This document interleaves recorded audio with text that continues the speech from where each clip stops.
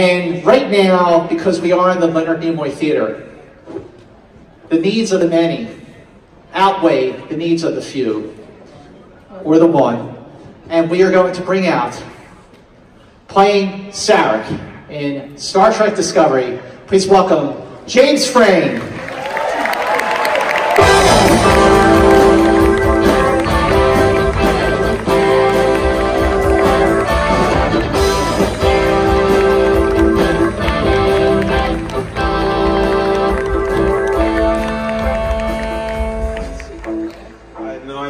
That this was so big.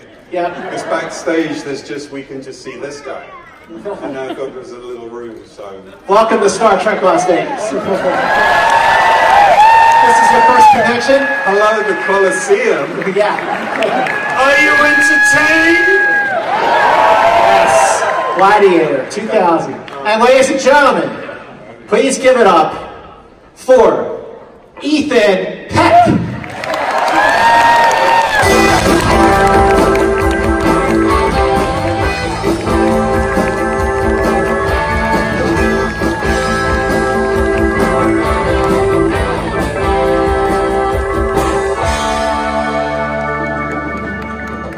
Father-son hug. By the way, you guys look alike. I mean, like the casting on this is just fantastic. All right, I just gotta say, let's just cut to the chase for a second here. So you get the script for the season finale, season 2 finale, and you just read through the script, the states, the epicness of it all, and then you got to the last moment where Discovery just goes, whoosh. What'd you guys think? Like, what was your take, your first impression when you read that last part of the season 2 finale screenplay?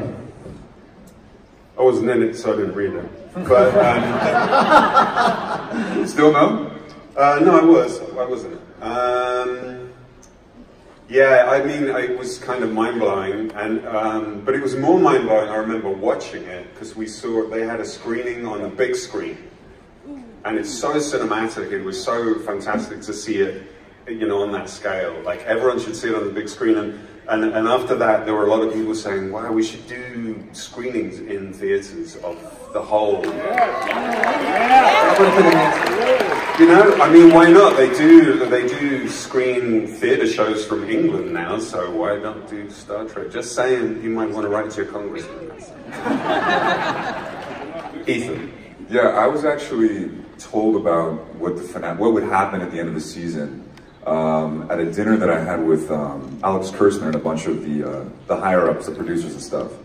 And he kind of took me through those final moments, and I remember being like almost moved to tears because this has been such an emotional and incredible journey for me. And I was still in the middle of the season, and just to know that I was going to be a part of this sort of soaring narrative that kind of ties up, canon, ties it into canon and being such a huge part of that. I was just like, I don't know, this is all so surreal, it's like living a dream, so it's been pretty continuous, and that was one of the first moments where I was like, this is going to be really special, and I can't believe I get to be a part of it. Well, season 2, obviously, one of the things that we were really looking forward to was seeing the both of you together, seeing Spock and Sarek together. So tell us about the first time that you met just as actors and the first scene that you shot together. Well, I think we spoke on the phone first.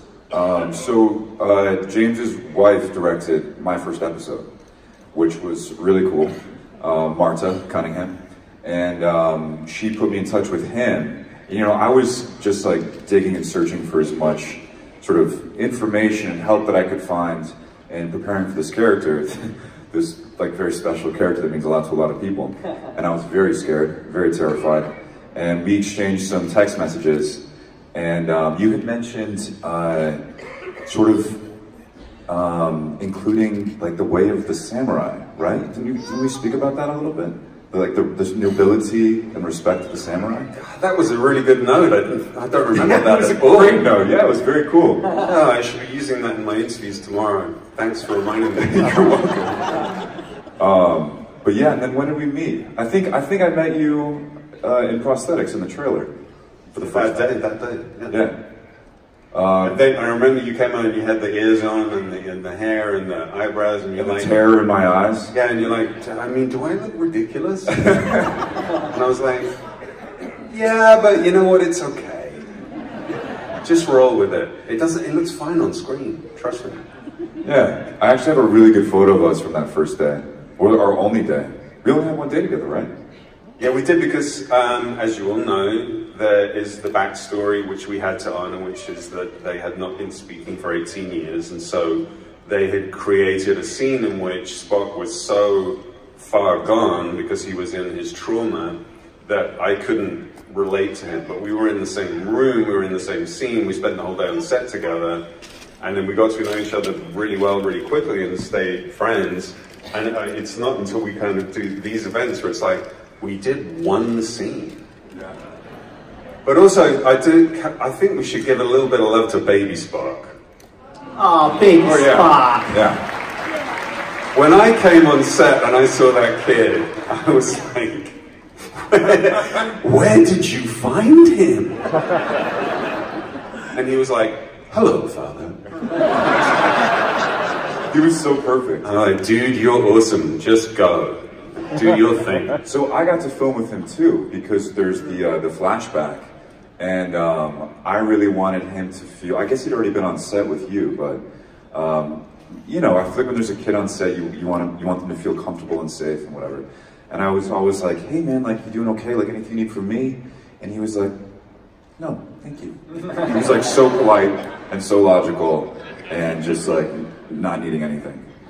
You know, I want to ask, so you know, obviously Leonard Nimoy and Mark Leonard, and then you have Zachary Quinto and Ben Cross from the Kelvin Timeline movies. So you know, even though you only had the one scene together, you still had to establish your own version of their relationship that would stand different from those relationships, but also sort of be familiar to people who are very well versed in those relationships. So how much freedom did you have to obviously establish your own version of that, but you know, you still gotta like tip your hat to the originals? Truly, we're just winging it. Yeah, I believe that. We really are. You know, it's the real work is done in the writing, and they've done such a fantastic job of creating that, you know, that segue into all these different character beats, and they'd also done, I mean, such a brilliant job on creating Michael Burnham and her relationship with Sarek, and so and with Amanda, and so we had this kind of family unit that was already built up, and so when Ethan came in, it just kind of slotted into place. It had all been, the writing on this, I think, is exceptional, so we're very heavily supported by that. Yeah, you know, I want to ask, so when we first see Spock in season 2, he's obviously not the Spock that we are familiar with. So Ethan, was that sort of liberating a little, that you didn't have to jump right into playing a version of the Spock that everyone knew? Yeah, very much so. I mean, hats off to Zachary Quinto for just jumping right into that, because I had the pleasure of the convenience, not the convenience, the gift of him being so unraveled at the beginning of the season, and then kind of earning my way to eventually what becomes Nimoy's Spock, but in his direction. Yeah, so I was very glad.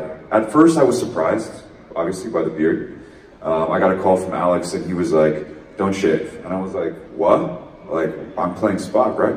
And then it ended up staying. You know, I thought that beard was going to go away after a couple of episodes. But yeah, I'm so grateful that I got to live in that space with that character for so long. And as I said, earn my way to the Spock that we know and love. Did you ever meet Zachary Quinto? We met very, very briefly. This is so Hollywood. We met at like at an Oscar party, like for 5 seconds. And he was like passing by. We'd actually exchanged phone calls, but his schedule was crazy, my schedule was crazy. And it was in passing. I didn't realize he was so tall, first of all. He's like 6'3" or 6'2". And I was like, Zach, what's up? It's me, it's Ethan. And we had this great moment, and did you like go, Spock? Hey Spock, what's up, Spock?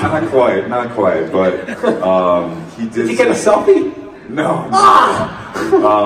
But we did have a moment. He's like, you know, this is something that will more or less like bind us forever, you know, in some way. So I have yet to really sit down and speak with him, but I look forward to it. It'll happen someday. I want to ask, so season 1 to season 2, from the moment the first episode of season 2 started, the moment that Anson Mount, as Captain Pike, stepped off the transporter platform, like, this is going to be a different show. This show is going in a completely different direction. So, both of you, because you were there from the beginning of the first season, like, what did you feel, what kind of differences did you feel in moving forward on production on season 2 with all the changes that were going on, with your coming on, with Anson Mount being there? That's a big question to answer. You know, because they rolled it out. I mean, we get the scripts relatively late to shooting, don't you think? I arrived when that stopped happening. Okay. So, because they would, I heard that sometimes you would get them like the day before and would have speeches. Yeah. Right. I got mine like weeks in advance. Oh wow. Thank goodness. So yeah, so I mean, a lot of the time in season 1, we'd get the script the day before or the week before, and we really didn't know how that was going to evolve. But I was really excited to see what was going to happen at season 1, because at the end, when I read the end of season 1 finale, it was like, and then the Enterprise shows up. I was like, what? How are they going to do that? What's going to happen? They had to wait 9 months. But I love what they did. I think it was so bold and so brilliant, and the whole Red Angel thing and the way that paid off. Yeah. Bearded Spock. Bearded Spock. Bearded hipster Spock. I know you have discussed this elsewhere. We've talked about it elsewhere. But how you got the role, the meeting you had with Nimoy's family. Yeah. Can you just take us through that? Yeah, I mean, you mean from casting and all that? Just like when you like your audition, yeah. And who told you you got the role? Who was the first person you told? Yeah, so I had an audition that I had to put on tape. Right, we have to sometimes either go in and audition for something, sometimes we have to make a tape ourselves of the scenes that they give us to audition with. And I sent in a tape for this codenamed project. I knew that it was Star Trek. I didn't know what character it was for, though. And in retrospect, it's like very obvious, but it was Tom the Andorian was like, is how Spock was disguised in the audition sides. And so I made a tape, and then I went in for the showrunners, and then I went in again, and they wrote me a new scene for that final audition.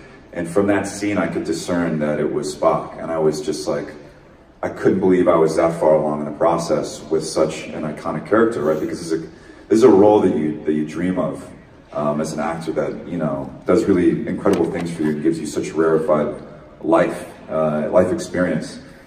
And I was also really scared because taking on this character is a huge responsibility, and I didn't feel that I was up to it necessarily. Obviously Kurtzman did, and that was, you know, that faith was so instrumental in my really diving wholeheartedly into it. But so after the final audition, which I like blacked out for because I was so terrified, I got a text message the next day from Orly Sidowitz, who's the casting director, and it just said, "Welcome aboard, Mr. Spock." And I was like, oh my gosh. I was walking right near my apartment. I'd actually just come out of like a massage because it'd been a stressful week. And I sat down on the curb and I cried for like 10 minutes because I was so overwhelmed and so overjoyed. And you know, as I said, like, that's the moment you wait for, is to get this kind of role and that can potentially change your life and make things more comfortable for you. And then the next week, CBS set up this meeting with Julie and Adam Nimoy and their partners. And that was also totally surreal and insane. I was driving over the 405 South. I grew up in LA, and it was at this restaurant that, like, I grew up going to with my high school sports teams, like right near my high school. And so it was just all very surreal, and they were so warm and lovely. And actually, I saw Terry today, who's married to Adam. I'm sure you guys have seen her. She's so wonderful. They all were so wonderful. They're all so warm and so curious, and I think I was, you know, I had doubts about whether or not to be able to do it, like really do it. And I think we were all just there kind of like, well, like, here it goes.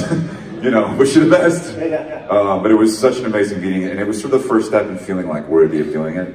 And I feel that it really gave that to me, and it was huge for me, so. You know, wow, applause for that. Like, you know, Also, I mean, how great is Ethan at Spock?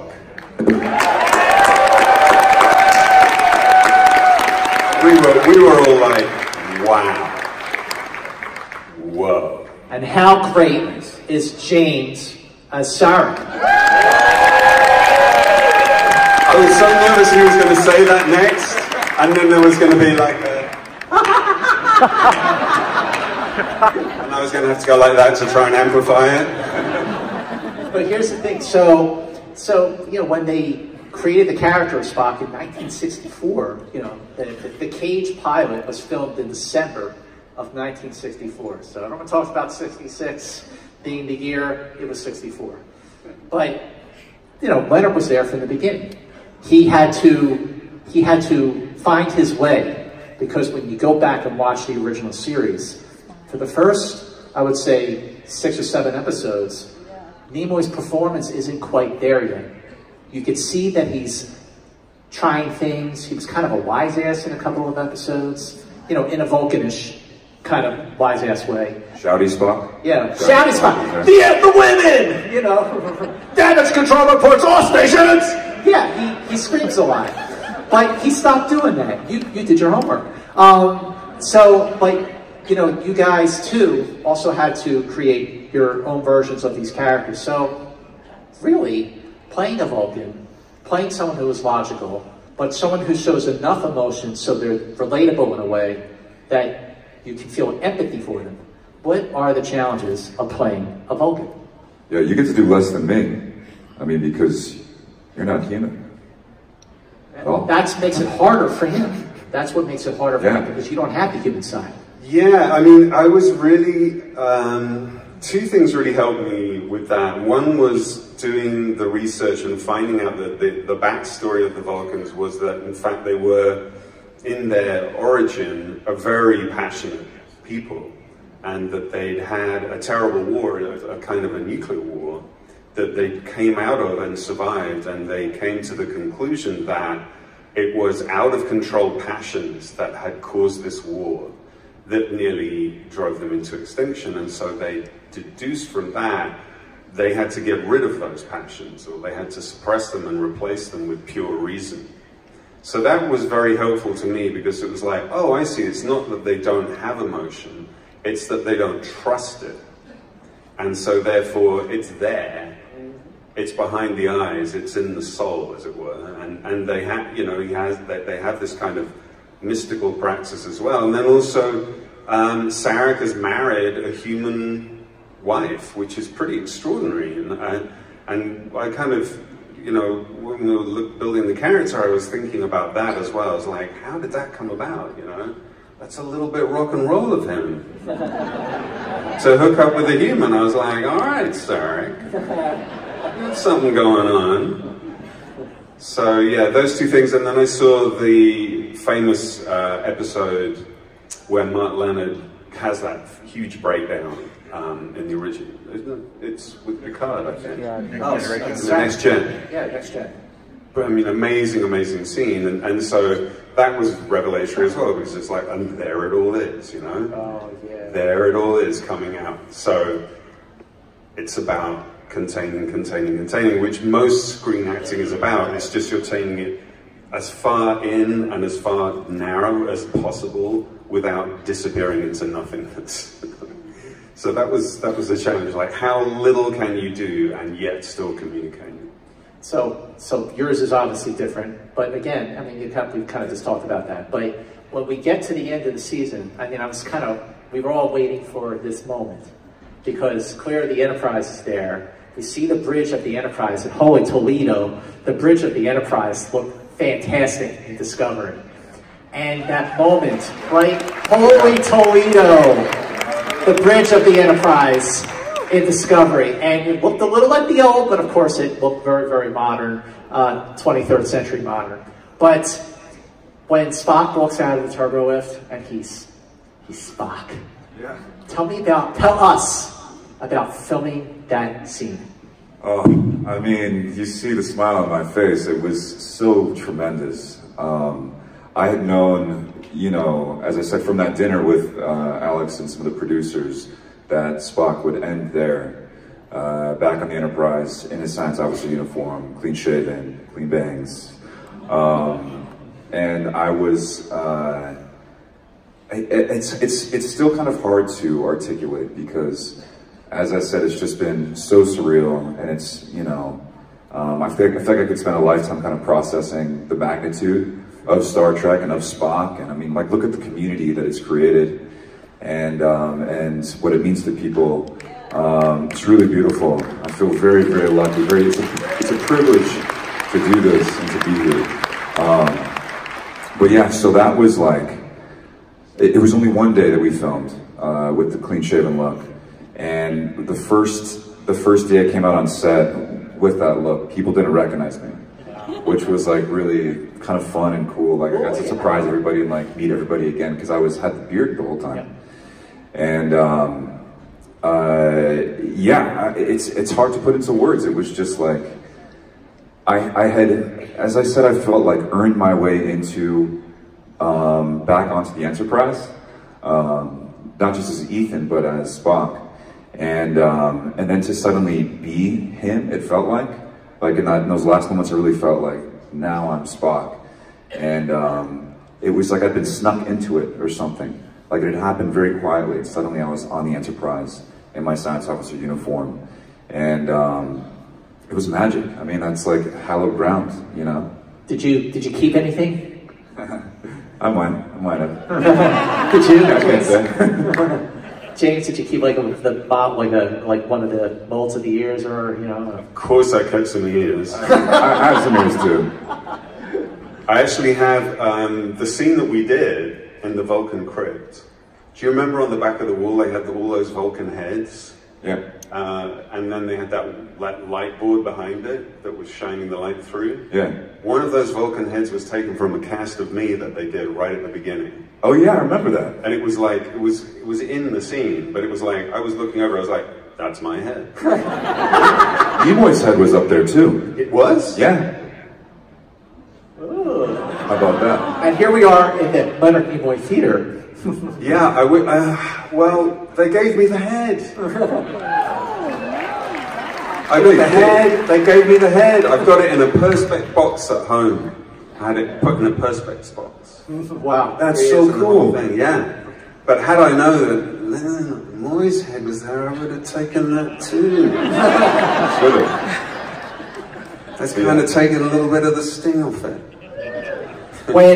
When the Discovery ended, season 2 ended, and I watched it again immediately, I just thought, oh my God, I would do anything to see a further adventure of the Enterprise with Captain Pike and Mr. Spock at number 1. And I just, what do we do? And then I saw online people were like starting like petitions to do another spin-off show, which I signed like 4 of them. And then I go to Comic-Con, and I've been going to Comic-Con like 19 straight years, and I've been in that whole age thing. I know, it's crazy, but look at the hair, I'm old. So, but I've seen all sorts of great panels there, but the Star Trek panel that was at Comic-Con this year was fantastic. And I got my wish with short treks. Like, we're gonna see the further adventures of the Enterprise. Like, it's like, how fun filming that? Yeah, it was amazing because when I put down the ears, I wasn't sure I'd ever pick them up again. And it was such a joy to go back and revisit that character because the second time around it wasn't, I wasn't riddled with terror, you know, because I'd already done it, and it just, I felt so much more freedom in myself as an actor, and that was really wonderful and just more comfortable. And yeah, I can't wait I can't wait to see them. I haven't seen them yet, and I can't wait for you to see them because it's going to explore some very cool relationships that I think you'll be excited about.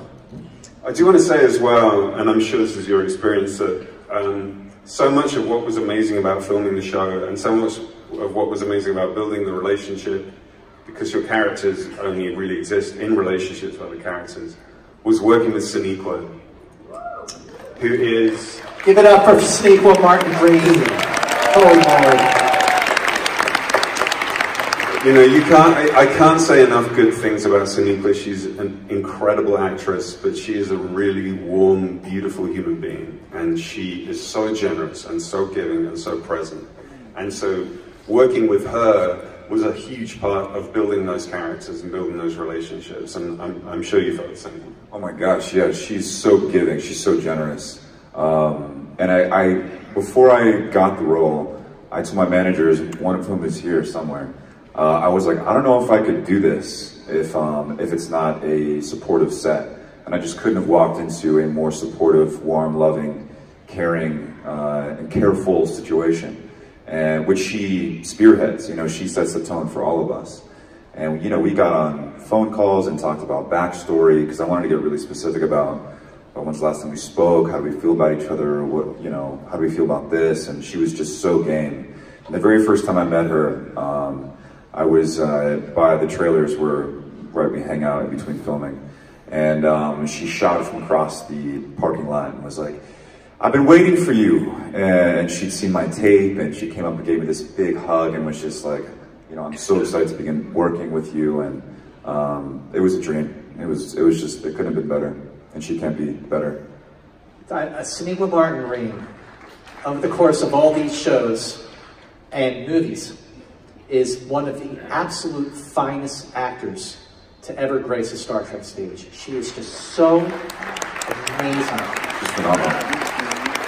Yeah, I think the body of work that she has ahead of her is going to be exceptional. I think she is in the absolute highest rank of actors. Yeah, she's barely started. And it was a privilege to work with her, no doubt.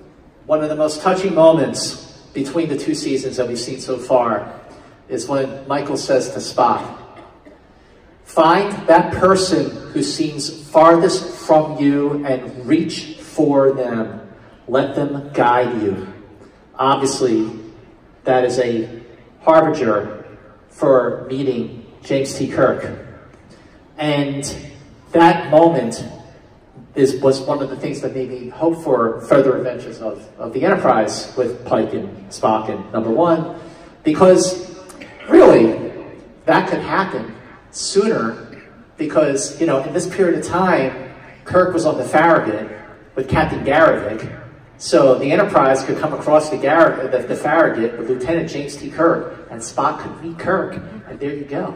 You've already written this. I have already written this! He's got a script right under that desk. You're like, James, take it with you. Well, now's a great time for questions, and I think we got first one right there. Hello. I was wondering, if you got the chance to speak to Leonard Nimoy, what would you say? For both of you? Oh man, that's a great question. It's a great question. I don't know. So like, what's up, Leonard Nimoy? Yeah, I'd be like, hey, what's up? How are you? No, I mean, I'd have so much to say. I feel like emotional even thinking about it. You know, he's created this character, yeah, I don't know, I'd be a little dumbstruck. I'd probably just thank him. Thank you. What about you? What would you say? Right here, you're next. Absolutely. That's exactly what I'd say. I mean, what else can you say? Oh yeah. You know, Star Trek's become such a part of modern mythology that when you say a name like Spock or Sarek, it's almost like saying, you know, you're going to play a Roman or you're going to play Wyatt Earp. There's a set of expectations that comes along with it that other people have. How did you guys balance your own individuality with those expectations that come with those characters? Great question. You first. I just decided not to worry about it. Honestly, because at a certain point, you know, that just is not helpful. And I just trusted the writing, and I really was a great admirer of what Matt had done, and I just kind of decided to just go in and go and not think about all of that other stuff, because that doesn't really help you build those relationships and make those scenes come to life, you know? So at a certain point you have to just put that to one side. Yeah, I feel like I went into sort of a state of isolation because I knew that I would create my best work without the obligation, right? Without other people's expectations in my head, right? I was announced, and like I still haven't gone online, but I never went online to see what people thought or anything like that, because I just needed to live through that in my own way. And yeah, I guess I also kind of decided, like, I'm just not going to worry about that, and just trust that I'm surrounded by the people that are going to get me there, that I'm going to do enough work and research to get myself there, and I think that's what happened. So I don't know. And you know what, as well, I have to tell you, it's so much fun making the show. We have such a good time. You're just so busy having a great time doing this that you kind of forget about all the other stuff anyway, you know? Yeah, you get totally absorbed. It's like, and then you come to these conventions and you're like, oh. Wow, yeah. I see. But it's like, yeah, it's like a weird little world that we work in up there. Those stages create such a specific environment. It's like walking into a spaceship, literally. It's like walking onto another planet. I feel like at this point, 2019, probably no one knows more about Star Trek, especially behind the scenes in the production of Star Trek, than Jonathan Frakes.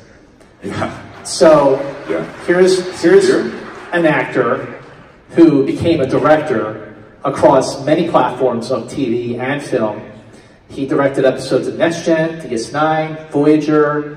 He directed 2 films, and he directed, I think, 3 episodes of Discovery. So tell us about your experiences working with Jonathan. Oh my gosh, yeah, he's amazing. He was instrumental, in my opinion, in my forming of Spock. And he directed the first episode where Spock is somewhat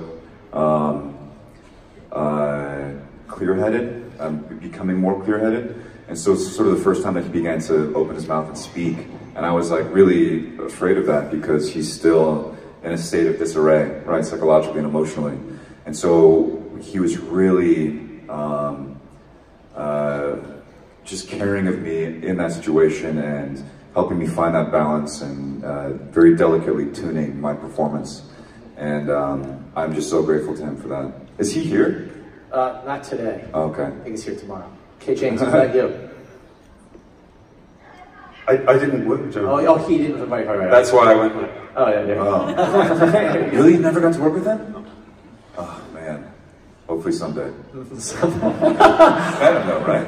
Yeah, he's amazing. Hello. Next question. Hi, this question is for Ethan. The relationship between Spock and Burnham was so beautifully done. There's this fun, sibling rivalry with a lovely, mutual admiration. And I was just wondering if how you made that connection and whether or not it mirrored your relationship with Sonequa. Great question.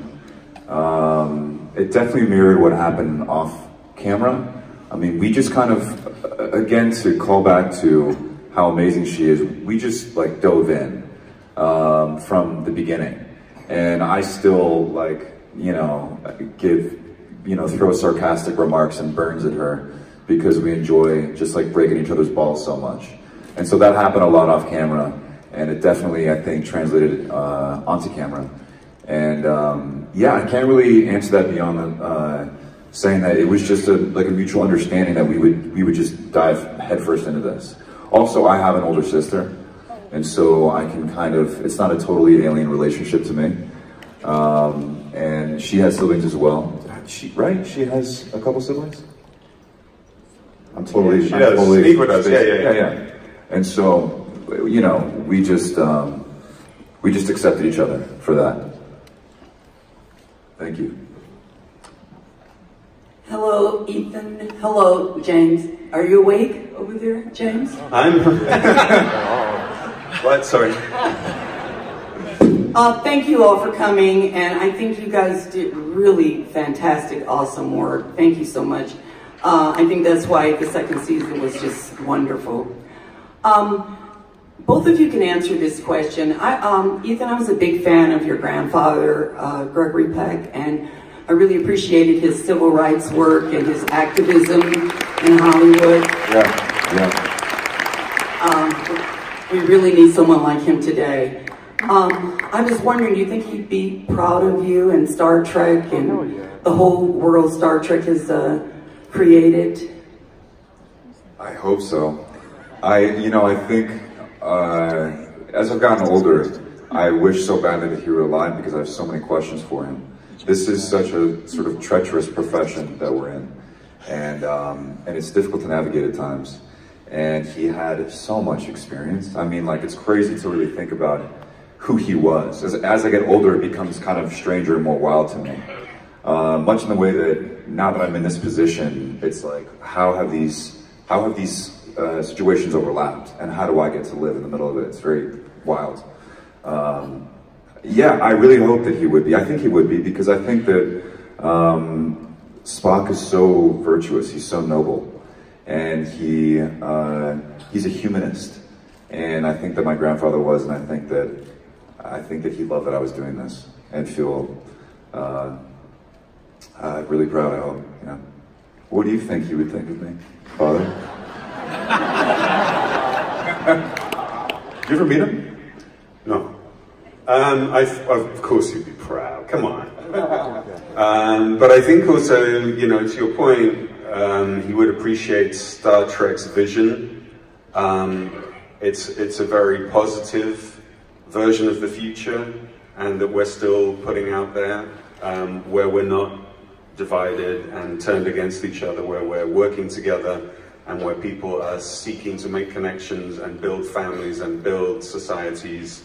I think that's very much in keeping with the civil rights vision, and I think that he would have appreciated that a lot. Yeah, and embracing our differences and seeing them as strengths and not hindrances. Yes, thank you so much. Thank you. Back this way. Hi. I have a lot of Star Trek fan coworkers, and we are very, very curious about one thing. It was driving us crazy all season. Where's Cybok? Did that movie actually happen? Yes. We can't tell. Can't tell you. I was going to say that. We know, and we can't tell you. I'm just going to give no idea. I wish we did, though. There are snipers in the building. Probably. We are sworn to a certain amount of secrecy. I'm so sorry. Next question, back this way. Hi. Hello. Sorry. Well, so you guys just both have such an interesting perspective in coming into characters that have already been established and coming into it, you know, with enough years of this whole universe being established. And so just what, based within that perspective, just what you learned, what stuck with you, was like the one thing that's really struck you and you'll carry with you into the future?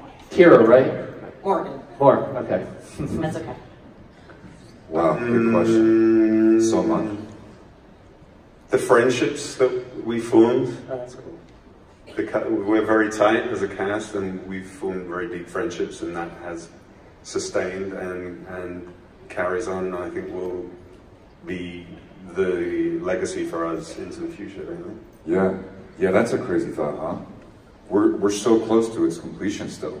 You know, there's so many years ahead of this potentially. It's amazing to think of. But for me personally, I don't know if you felt this way, but as I said, I was so frightened going into play this character, and coming out of it, I feel so much stronger and more confident, and that will, I don't think, ever change. I feel like I've done something that, you know, totally shook me in my boots, but I wasn't crushed by it, and it was revealing of myself to myself, if that makes sense.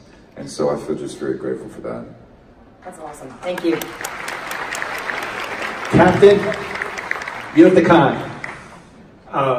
Mr. Frain, in both seasons, Sarek and Burnham have a lot of very emotional, quiet scenes together. Did you have to rehearse them a lot in order to figure out how to play them, or are we just seeing your first take often on how the interaction should work? That's a really good question. I think, you know, to hark back what I was saying about Sonequa is that she's so well prepared and she's so present as an actress that sometimes in those kind of situations I find that doing too much rehearsal can take from the spontaneity of what you can find in the moment, and that when you get to a certain level of confidence with a character and with an actor, that you go in there kind of open and you see what happens. And that generally was my experience of working with Sonequa. We both would have ideas about what we thought, but we didn't really talk about it. And we came in and we just came in character and started talking to each other and reacting and then kind of seeing what would happen. And then the director would sort of shape the scene around that. So yeah, it was being created as close to the moment of filming as possible so that it could be as spontaneous and as felt as possible. Well, excellent job. Back this way. Hi, gentlemen. My name is Aaron. My question's for both of you. Obviously, coming into such iconic roles that have been played by multiple other actors, I guess my question was there any one instant where each of you looked at the script and said, we hear a lot of times about actors adding their own things, maybe tweaking the lines a little bit, adding kind of your own flavor to it. Was there any instant that you could tell us about where maybe you did that during Discovery, or was it very much by the script? Never touched it. The script was word perfect. Yeah, same here. I never messed with it. I wouldn't have dreamed of, honestly. I had too much respect for what they did. Thank you. Thanks for Thank you. Okay, next question. Gilman Rand. So there are so many iconic actors who've been part of Star Trek, and they all come together at conventions. So I'm wondering who you have either met so far or are looking forward to meet that geeks you out the most. Great question. I kind of have a story about that. So for my first table read with Jonathan Frakes, I was very excited to meet him, and I had him, this is before he knew me, and I had him sign my table read script, and I was like, Jonathan, he gave me some notes, and then I was like, will you sign my script? And he was like, huh? He's like, no, it's for me. And I could see that moment where he's like, is this a strange weirdo person? And he signed my script, and I was just, I wanted a talisman. I wanted an imbued artifact to take forth and bring me good luck. And so I made him give me one. I think he's a little weirded out by it, but now we get along so well, I think so. But that was sort of a silly moment for me where I was a bit starstruck. I geek out at meeting everyone. Geeking out is just a thing I do. But my favorite one today was meeting the woman who does the voice of Discovery. I want to meet her. Yeah. I didn't know there was someone doing the voice of Discovery. She's on her own in a booth somewhere. And she came over to say hi, and then she whispered in my ears some Discovery stuff. And I was like, what? That's crazy. She does the whole thing. I thought it was run through a computer. In fact, I didn't even think about there being a voice of Discovery. I just believed in it. You'd think I'd have figured it out by now. Yeah, so that's an important. But it's all being made up. So yeah, that was really cool today. You should meet him. Well, James, the voice of the Enterprise was Major Barrett Roddenberry. So that's a big job to be the voice of Discovery. Back here, last question. Question for James. And I hope this doesn't come off like an OCD question, but in the 30 or 50 years of Star Trek with Mark Leonard and Ben Cross, the pronunciation of the name has always been Sarek. In Discovery, particularly Sonequa, she keeps saying Sarek. And I didn't know if you notice perhaps maybe the differentiation in the pronunciations, because every time I hear it, it's very noticeable, and I just was wondering if you and the other members of the cast have noticed. Not until now. We can always reshoot. Redub it. So just dub it. Potato, potato. So sorry. All right, we do have one more question. This is the last one. Hey Scott, how you doing? How are you? This question's for James. You talked earlier about how you prepared for your role as Sarek. Sorry. All right, keep laughing. How did you compare to prepare for that role compared to your role in Orphan Black, which is such a convoluted role? I find these questions so hard to answer because it's such it's such a sort of intuitive and internal and kind of private process that happens when you're kind of feeling your way into a part. It's especially for me, I do a certain amount of research and a certain amount of thinking, but then the rest of it is just kind of feeling my way into it. And so, honestly, every part that I've done, I approach that way. I kind of figure out what the kind of structure of it is, and then I'm literally trying to feel my way in. And then at a certain point, I can feel that the character has taken over. But a lot of the time, I'm not really conscious of that process happening, and I just kind of have to trust that it is. Every now and then, I'm like, is it happening? I don't know if it's happening. We start shooting in a week. But then it sort of happens, and so it's okay. But yeah, it wasn't radically different preparing for Ferdinand, but it was quite similar because it was, again, working with a powerhouse actress who was phenomenal and very generous and present, and working with tremendous scripts. So, the work of the character has really been begun by the writers, and they provide the scaffold.